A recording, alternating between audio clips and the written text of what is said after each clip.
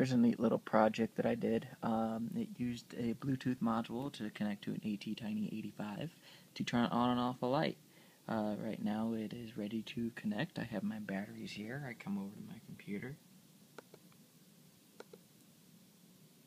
I open the serial monitor. Now as that's connected, this light turns green.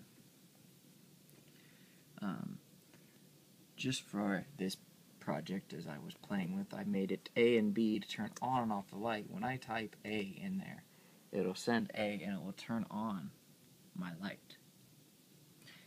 And if I were to type B, I have that to turn off my light. So as I hit enter here, it will shut off my light. I find that's just I was playing with the Bluetooth module, and that's a little project that I just made real quick. I thought it was kind of interesting and neat.